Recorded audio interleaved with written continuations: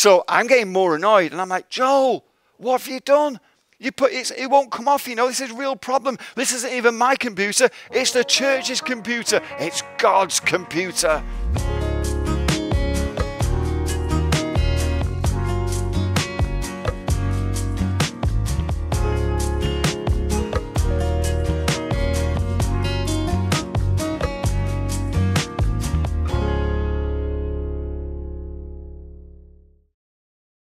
Welcome to the second episode in our Kingdom Centric series, and today we're looking at the gospel. What does a Christian-centric gospel look like? What does a kingdom-centric gospel look like? And which one have you embraced? Last week I talked a little bit about my story and how I became a Christian. I think I mentioned I went into schools, and as I was starting to go into schools, what I realized was that young people wouldn't become Christians or wouldn't find out more about God unless there was somebody in a church that they could go and find out a bit more details. And so in 1992, we started the first ever Pais team. There were 5 of us reaching into schools, and each one of us created a relational connection between a different school and the church that we were based in. And since then, we've started this free apprenticeship, and I think I mentioned this last year as well, where we offer a gap year, a 2-year apprenticeship in leadership development, a 3-year ministry development year. All of them include accommodation, training, and meals for free. And the reason we do that is to get as many people as we can on the mission field, so as many people as possible hear the gospel. And so it grew, which was great. And this is me many years ago leading Pais in the UK. And so we started in England. Now we're in these nations around the world. And it's been kind of a crazy story, really, just seeing what's happened pre-COVID. Here's a couple of pictures. So this is in the UK. The young people had graduated Pais in the UK that year. This is in the USA. This is in Africa, where young people are being trained not simply to study the Bible, but how to share and teach the Bible, which is fantastic. That's happening in schools. Young lady who became a Christian through the Pais team, she followed them around, and now she works with the young people in the favelas in Brazil. This is Clem and Hanani. I always love their story. Clem came on Pais, went back, did youth ministry so well when he went back with this new methodology that his pastor gave him a wife. And now Clem and Hanani, they lead Pais and doing a great job in India, which is wonderful. This is in Pakistan, in Islamabad. Never expected in my life that we would be reaching into Islamabad. This is the team pre-COVID. This is post-COVID. This happened just a few weeks ago. They put on a Bible course to teach young people this new methodology of studying the Bible. They hoped to get about 40. I think about 143 turned up. And last time I spoke to our national director, they were expecting to train about 700 teenagers in Islamabad. So schools works. It's an incredible thing. And there are various reasons for this. One of them is that Christians who converted to God, how many of them did so by the age of 18? Well, the answer is 94%. So 94% of Christians became Christians by the age of 18. So let's think about that for a moment. 90% of American teenagers are in schools, and we don't have to pay for the buildings, we don't have to pay staff, we don't have to pay for the electric bills. It's a fantastic opportunity. In fact, in the UK, there's actually a law that says all schools, public schools, have to have a daily act of Christian worship. And if they can't find someone in the school to do it, a teacher, they have to look outside. So you would imagine, wouldn't you, that every church in the UK has a major emphasis on schools ministry. And I'd love that to be the case. The question is, why don't we? Is it something to do with our religion? Is it something to do with we've maybe misunderstood what Jesus wanted? And how has that affected the gospel or the way we embrace the gospel? So last week we introduced this whole theme of being Christian-centric, which is to pursue our vision, do it God's way, so that God gives us what we want, and kingdom-centric, which is to pursue God's kingdom, do it God's way, so we give him what he wants. The question, of course, becomes, what does God want? What is it that God wants? If we're here to give him what he wants, and that's to be our primary concern, what is it that he actually wants? Well, 1 Timothy 2:3-6 says, "This is good and pleases God our Saviour, who wants all people to be saved and to come to a knowledge of the truth." God wants repentance. He wants all people to repent. But do we understand what repentance actually is? And probably the best lesson I ever had in this was from my eldest son when he was around about, I'm going to say 5 or 6 years old.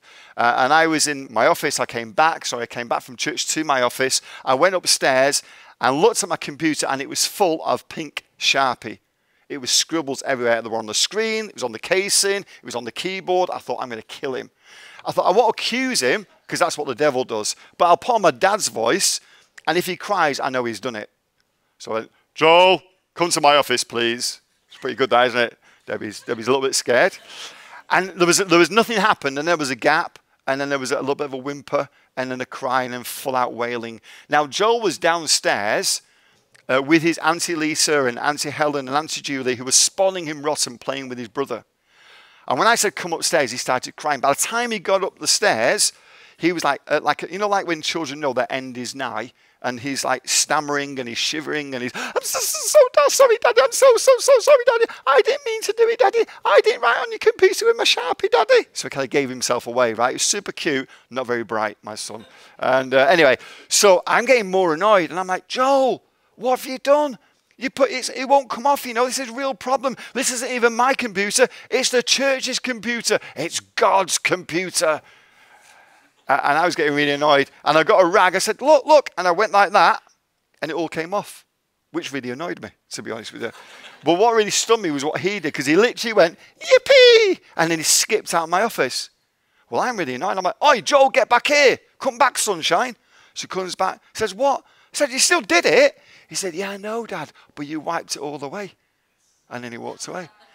Now, you would think that's the lesson, right? You know, the joy. But why was Joel so joyful? He knew I wasn't going to, like, beat him up or throw him in prison. The reason he was so joyful was he could get back to how he felt things should be. He could get back to his aunties who were spoiling him rotten and play with his brother. And that's really the meaning of repentance. So the English word for repentance doesn't really summarize what God has in mind. The English word for repentance is we turn from our sin. But the word in Hebrew, teshuva, is to turn and return. Turn and return. In fact, Lamentations says, turn us to you, O Adonai, and we will be returned. The question is, turn to what? What is it that we're actually turning to? And that's what I want to talk about, the real purpose of repentance. What does the kingdom-centric gospel actually look like? Do we turn, but then not return? We're supposed to return to who God created us to be. And we're supposed to return this world to how things ought to be. Jesus gave a really big example of, kind of an extreme example in a parable of turning without returning. Let me read it to you. It's in Matthew 12. When a defiling evil spirit is expelled from someone, it drifts through the desert looking for an oasis. Some unsuspecting soul it can bedevil. When it doesn't find anyone, it says, I'll go back to my old haunts. On return, it finds the person spotlessly clean but vacant. It then runs out and rounds up 7 other spirits more evil than itself, and they all move in, whooping it up. That person ends up far worse off than if they'd never got cleaned up in the first place. And Jesus goes on to say, that's what this generation is like. You may think you cleaned out the junk from your lives and gotten ready for God, but you weren't hospitable to my kingdom message. And now all the devils are moving back in. True repentance is not just turning from sin, it's returning to who God created you to be and for the purpose that God created for you. And that is really key. So what is that purpose? Well, we summarize it, or Jesus summarized it with the word shalom. What does shalom actually mean? Shalom means completeness, soundness, welfare, and peace.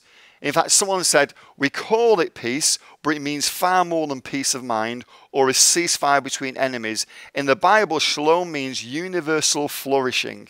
Shalom, in other words, is the way things ought to be. The Jews say that the entire Torah is meant for the way of shalom. That's God's purpose, to bring the world back to completion, and he's recruited you to be part of it. The reason you exist is because God didn't have anybody else exactly like you, and he wanted someone exactly like you. There's something unique about your personality, the way you think, the way you are. In any different situation, no one's going to act exactly like me, and no one's going to act exactly like you. And God wants someone to be like you. Now, he wants you in the completed sense, aligned with him. That's what his purpose is, to bring back shalom, not just in your life, but in this world. So if that's God's message, if that's his points, what are we supposed to do? And what does that actually look like? Well, I'm a very simple person, as you know. I'm not a great theologian, and so I tend to use diagrams because they help me. So let me give you a diagram that helps me understand. Imagine this little black dot is the earth, and the space or the white space is the air or the universe, you might say. Well, John 12, verse 31 says, "Now is the time for judgment on this world. Now the prince of the world will be driven out." So what we see, of course, in our world is this awful darkness, this influence on the world, and we turn on our TVs and we see it. But when the kingdom of God comes, then suddenly there is light.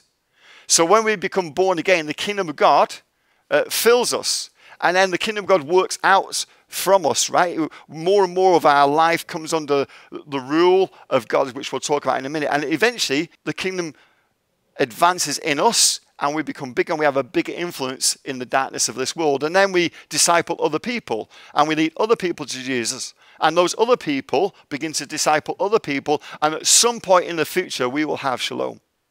That's the purpose.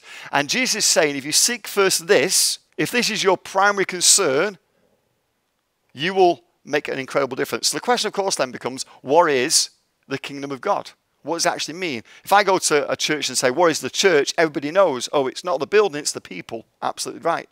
But if I say to them, can you articulate what the kingdom of God is? People can hesitate. I think the kingdom of God is that the place you go when you die? Well, the kingdom of God is really a state of being. The New Testament Greek word means royalty, rule, realm, or reign. And perhaps the best translation of Matthew 6:33, the one I like, says it this way. And he will give you all you need from day to day if you live for him and make the kingdom of God your primary concern. If you make the kingdom of God your primary concern. Is the kingdom of God your primary concern? Or is it a concern somewhere along the way? When you imagine, what does it look like to seek first the kingdom of God? Well, imagine somewhere you're really familiar with. Imagine your neighborhood or your workplace or your school, your university, your college, wherever it might be. Imagine everything in that place happens the way things happen in heaven. Imagine heaven coming to that place. The way people talk, the way the people honor God, the way the people interact with each other and with him. If things happen on earth the way they are in heaven, and that's your primary concern, then you are seeking first the kingdom of God. And all these things will be added unto you. So what is the gospel? Well, a Christian-centric gospel says Jesus came to rescue you. It's all about you. And then we say things like, they're not exactly in the Bible, but we say things like, if you were the only person that needed saving, Jesus would have died on the cross for you. Maybe that's true, maybe it's not, I don't know. But it makes sense, certainly, in a Christian-centric gospel, which is all about you. A kingdom-centric gospel says, yes, Jesus did come, and he did rescue you, but the reason he came was to recruit you. Jesus came to recruit you, and that is a kingdom-centric gospel. And I would encourage you to preach that gospel. You know, a few years ago, I was in a school in Europe. It was a boarding school, and all the staff were Christians, but none of the students were Christians, none of the teenagers. And every Tuesday, there was a chapel service, and I was asked to speak at the chapel service. And I said to them, okay, well, when I preach, if a young person responds to the gospel, you know, what do we do? Do we give them a piece of paper? Do they go somewhere to be prayed for? And their reply was, we don't know because it's not happened yet. So I said, okay, well, I'll preach. I'd love to preach. I'm not the best preacher here, but I'll preach if you allow me to preach a kingdom-centric gospel, not a Christian-centric gospel. So I'm not just going to preach that Jesus came to rescue them and their life's bad, but if they put their trust in Jesus, he'll fulfill them. I'm going to preach a kingdom-centric gospel. Is that okay? And they said yes. I'm going to read out the basis. We have a template on Pais. It's on our website where we just written out basically what the gospel is. I'm going to read it to you. So this is basically what I preached. Obviously, I added stories and illustrations, but essentially, this is what I said. Have you ever asked the question, why do I exist? The answer is actually quite simple. You exist because no one exactly like you ever existed before, and God wanted someone exactly like you. You are loved because you were created to be loved. Of course, not everything about you is lovable, is it? We're all flawed and imperfect. In fact, we sometimes need saving from ourselves. Yeah, when Jesus came to die on the cross, he did not come to simply rescue you, he came to recruit you. He came to invite you to spread his love. God says that the kind of religion that he desires is the kind that looks after orphans and widows in their distress and rejects the evil in the world that pollutes us. If you're prepared to do that, to ask for forgiveness, turn from your sin and follow Jesus, then he will fill you with his love in order that you can bring that love to others. Do you have a sense of that already? A bigger reason to live than just you? If so, can I ask you to return to the person he created you to be and live to advance his kingdom? I shared that gospel. I gave the appeal. Asked young people to stand if they wanted to become Christians. 3/4 of the teenagers stood. And what was interesting to me was every single boy did. I believe the Kingdom Centric Gospel is far more powerful. It's what Jesus taught. He told people from the very beginning, this is what I'm inviting you into. The kingdom of God, to advance the kingdom of God. And yet we've made it so much more like a consumer product. Jesus came to make your life better. He's certainly made my life better. But he's done far more, I should say, than that. What about you? So let's just very briefly unpack. What does it look like? How do we know? And why do we sometimes just settle to be rescued? So let's start with rescued. Let me ask a question. When is the gospel not the gospel?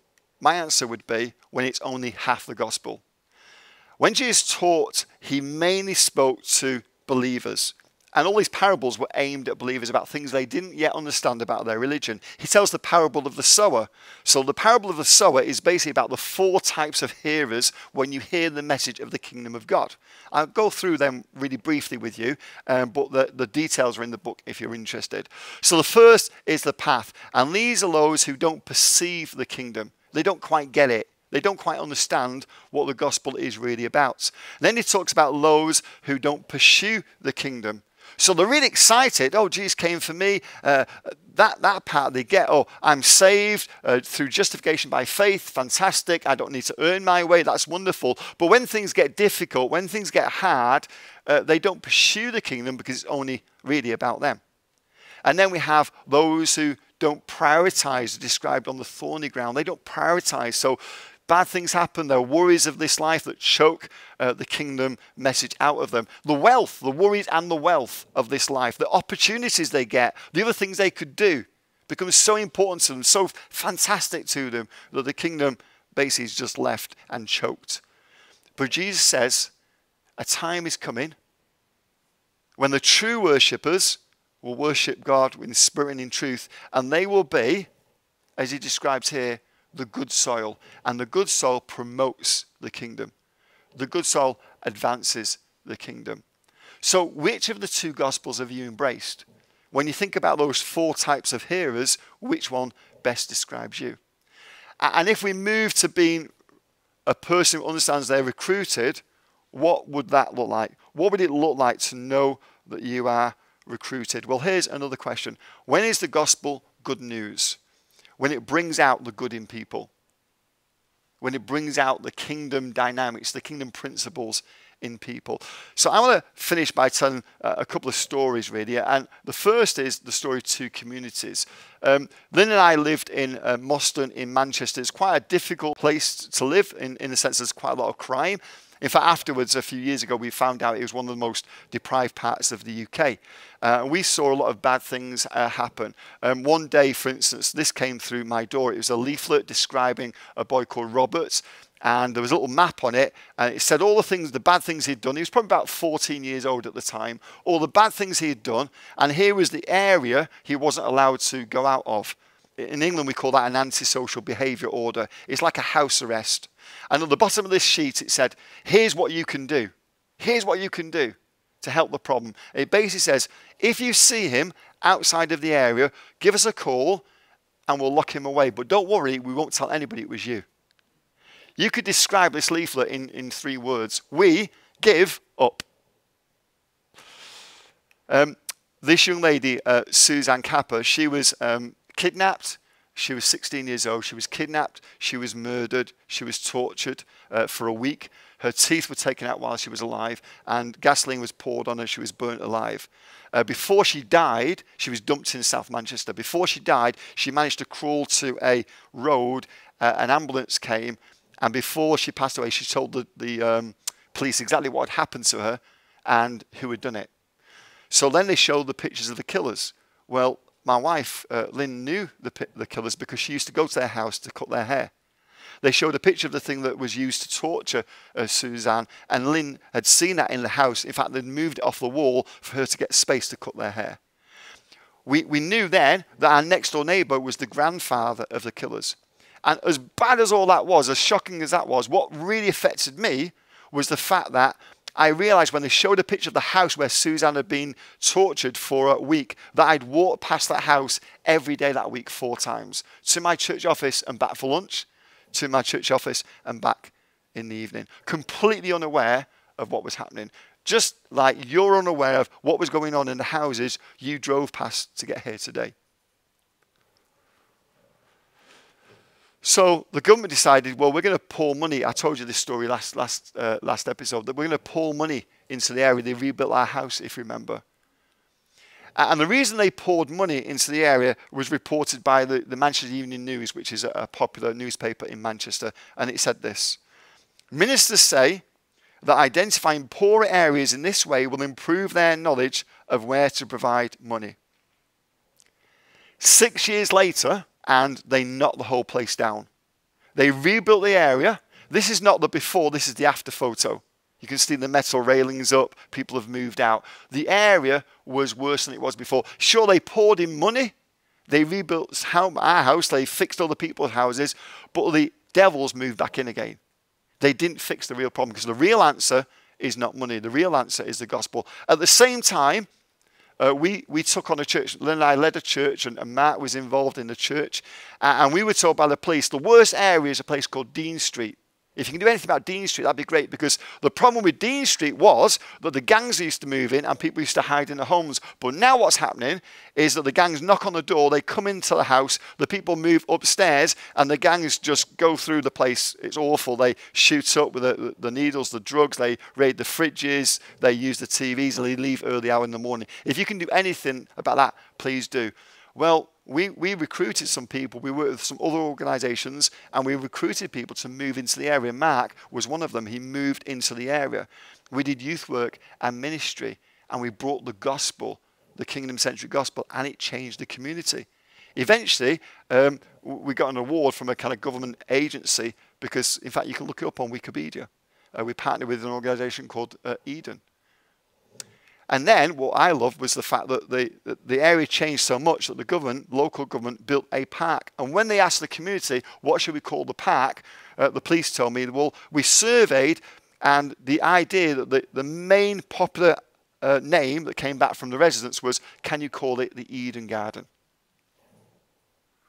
Now, local government, for political reasons, said no, but that's apparently what I was told they would call it. That's the difference, right? The difference between just money and the actual gospel.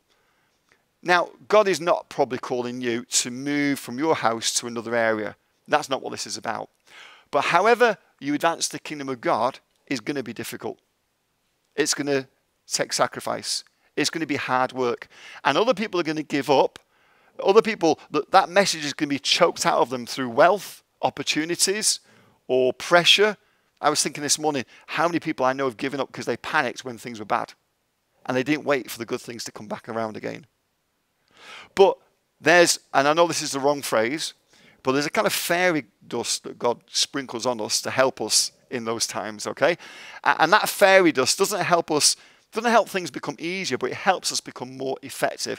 That fairy dust is why me, I would consider myself a below average person, can help average people do above average things.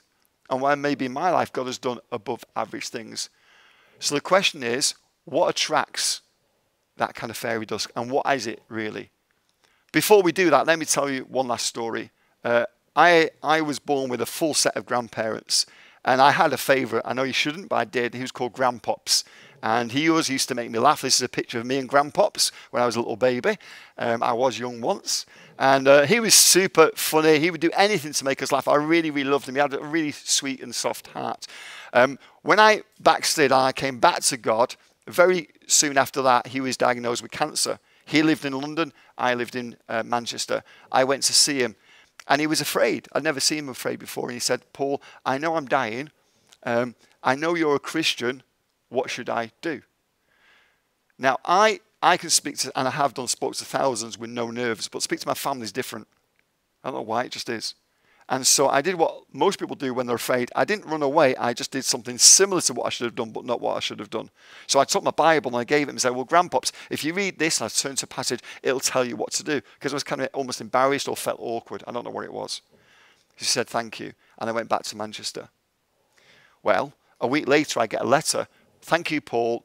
It's the nicest gift anybody's ever given me, but I still don't understand it and I'm still afraid.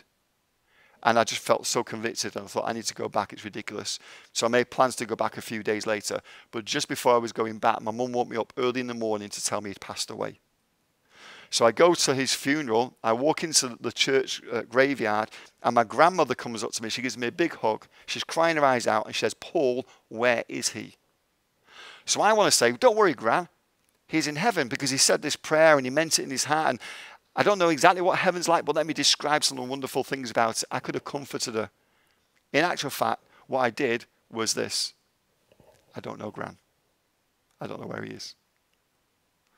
There's a little bit of hope that somehow he found God and by God's Holy Spirit he led him, but I have no assurance of that. And here's my kind of final point. Tag you're it. Tag you're it. In that moment, I would like to have said, oh, Grandpops, talk to my pastor, he'll tell you. But no, you're the person, you're God's person in that college, in that school, in that workplace. Tag, you're it. So which of the Gospels have you embraced? Did Jesus simply come to rescue you? Or have you understood that Jesus came to recruit you? And if you have, please share that Gospel with those you teach about Jesus. Hey everyone, thanks for watching. In the description below is the Kingdom Centric Workshop. And while you're there, go ahead and hit subscribe.